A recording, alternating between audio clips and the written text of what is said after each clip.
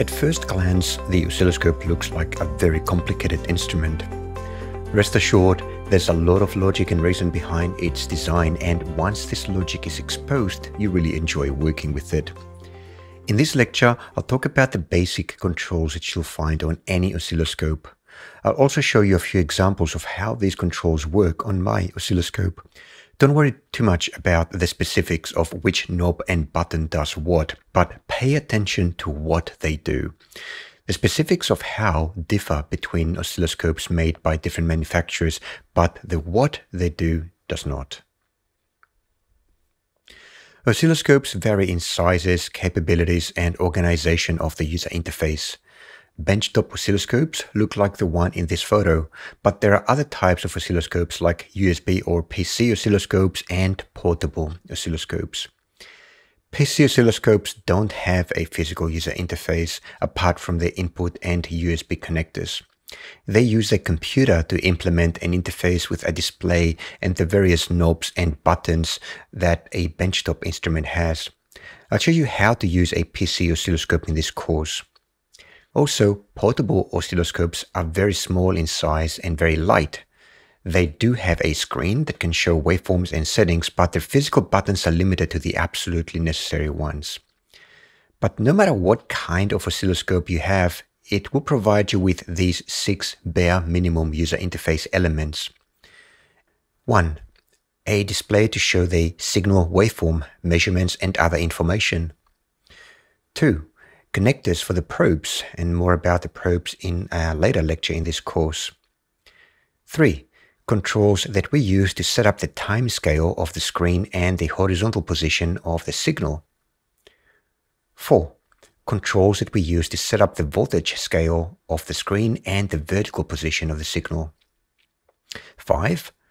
Controls that we use to set up the kind of change in the signal that the oscilloscope should look out for in order for it to start displaying and or recording the signal. And finally 6, there's a bunch of other buttons that have different functions depending on what the oscilloscope is doing. So these are multifunction buttons. Oscilloscope offer many other features depending on the brand and model, but all of them have these 6 UI elements.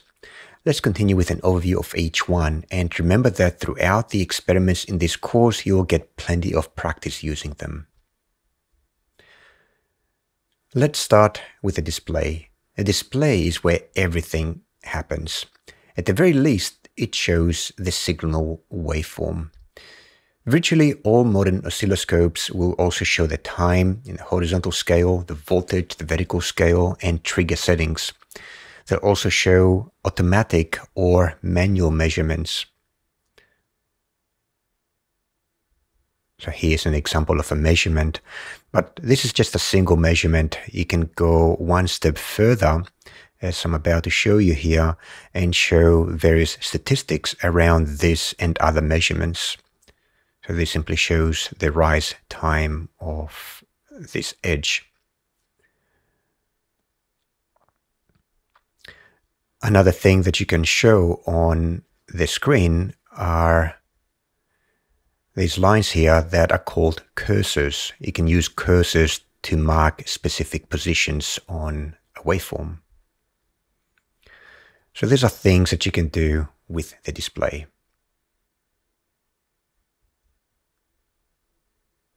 Let's move on to the inputs.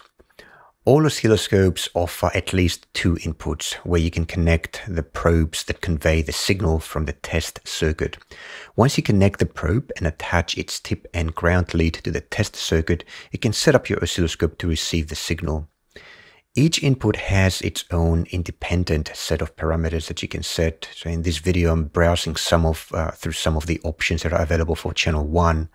I can set the coupling, ground probe ratio, input impedance, polarity of the signal, and there's a few other parameters here, but don't worry about what each of these do for now. You'll learn more about each of them later in this course.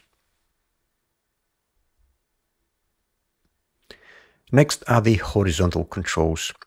The horizontal controls allow you to play around in the time domain. This means that you can control 2 things that belong to the horizontal axis in the display.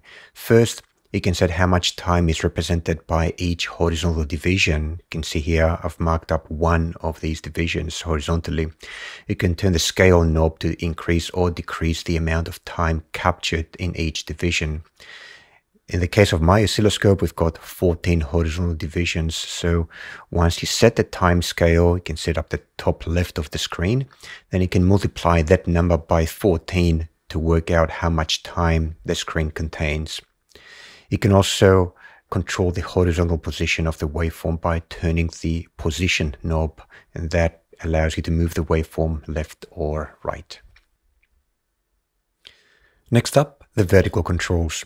The vertical controls allow you to play around in the vertical voltage domain. Just like with the horizontal controls, in the vertical dimension you can control two things. First, you can set the voltage differential that is represented by each vertical division, and I've marked here one such vertical division.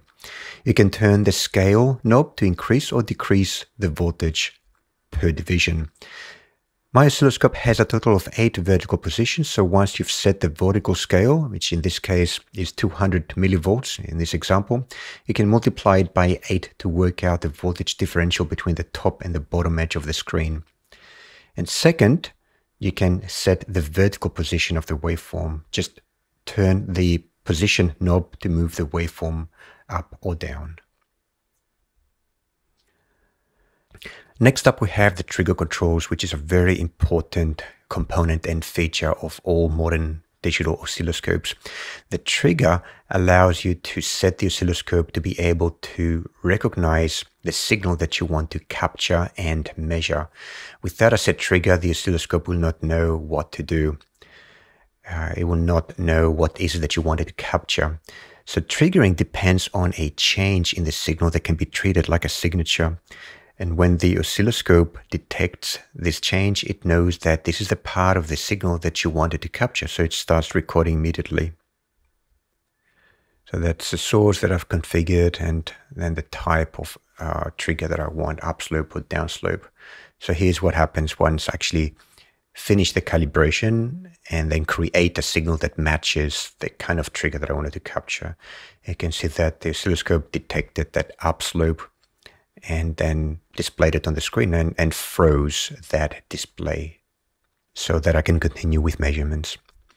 Let's stop here with the discussion on oscilloscope controls. In the experiments that follow in this course, you will get a lot of practice on how to use each and every one of them and quickly develop an intuitive sense of what they do. Let's move over to the next lecture where I'll talk about probes.